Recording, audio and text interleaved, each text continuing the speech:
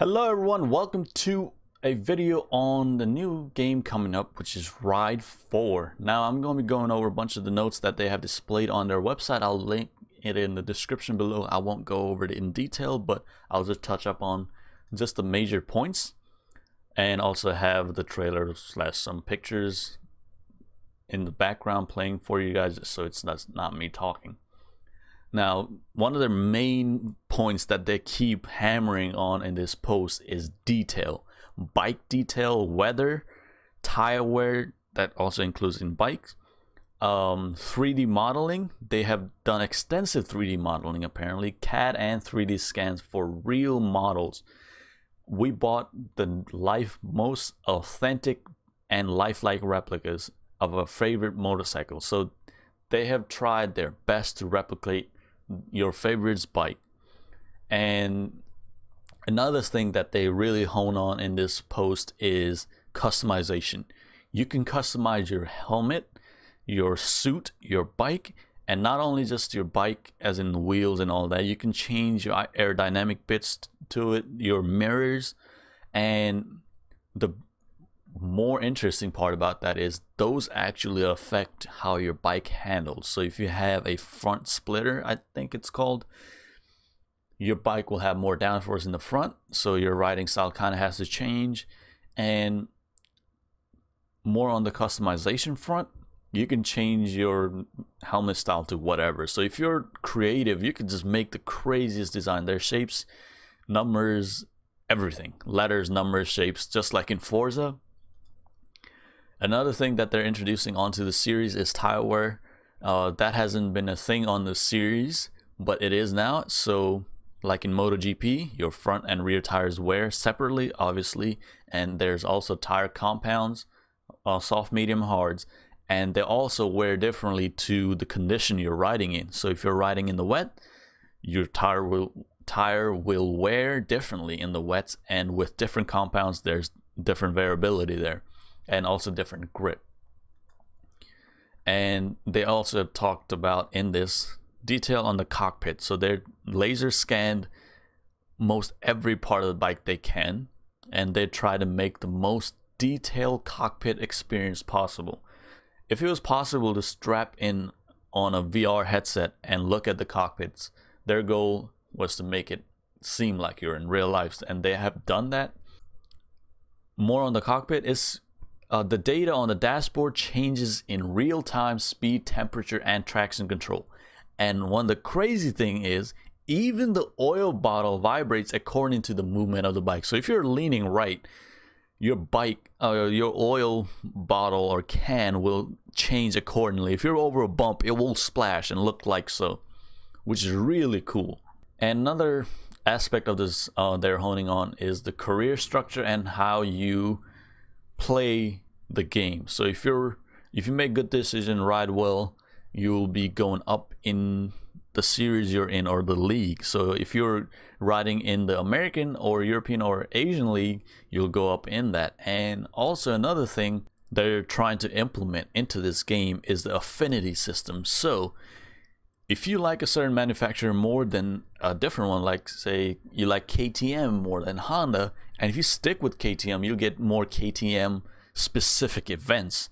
So that's their affinity system. They say show your talent and get noticed. A manufacturer might call you to collaborate as an official tester. So if you show your dedication towards a certain brand, they'll be like, hey, you want to do some more events using our bikes, which is really cool, makes it more involving. There's just main points in this. They're trying to just get the absolute maximum level of detail in these games now, in this game now. And their new daylight cycle. There's a daylight cycle dynamic weather. Game changer! Exclamation mark. So not only does it go from day to night in a seamless fashion, it could go day to night and also the weather change, which is like really difficult for some games. Assetto Corsa doesn't even have it, I don't think. Real Racing just now implemented it. So daylight cycle and dynamic weather. So you could be racing from evening to night and go from clear to a storm, which is going to be a lot of dynamics changing. So the track is going to get colder, not only by the daylight cycle, also by the weather. So you're gonna have to adapt your riding style, maybe coming to the pits with different tires and whatnot. Another aspect they're trying to implement is endurance mode. So long races, more strategy involved in these. So they're trying to make you feel more involved in the race. So not only can you change your riding style, so if it's a different track, if it's a faster track, you can change your riding style to that. And also tire and fuel consumption, which is going to come in effect. So if you're trying to run the fastest lap, you might want low fuel and the soft tires. But if you're trying to go the distance, high fuel and then the hard compounds, they will go longer and then they'll last longer. So all that also comes into play. So I love the dynamics of that. Apparently there is a interactive pit stop. So not only can you just decide to just change tires or bikes, you can decide whether you want fuel or not, and that will affect how you race in the endurance race or any other race. So if you put low fuel, you'll be going faster, but you won't possibly make it to the end of the race.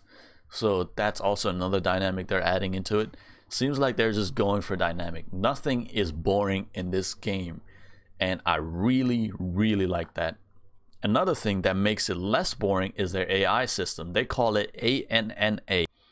Their revolutionary artificial neural network agent based on machine learning. So ANNA is the machine learning that the AI use. So I don't know how this will be implemented, but what I'm guessing is if you mess up in a corner more than once and the AI kind of learned that, they probably will overtake you. Let's say you go out wide in a certain corner, AI will learn that and go around the inside and vice versa, which adds another dynamic to the game.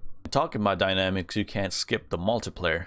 They are trying to also make it the smoothest, lossless quality multiplayer experience, and they have dedicated servers to do so, and they're really proud on that. So that's really good. I want to see how the multiplayer works and how good it is compared to single player, and how the graphics and the dynamic weather and all that is implemented into the multiplayer. Last but not least, I've touched on this before in the beginning, customization. You can customize everything: your suit, helmet, bike, everything. And not only are those customizations just visual, they also have effect on the bike. So splitters will have effect on downforce, tire wear, and also fuel consumption. So everything comes into play. Nothing is just there for show in this game, which is really cool. And I think those are all the pace notes that they have delivered so far, and I'm really looking forward to Ride 4, because it seems to be the game that's going to set standard for more motorcycle racing games in the future, because they're trying to make it as realistic.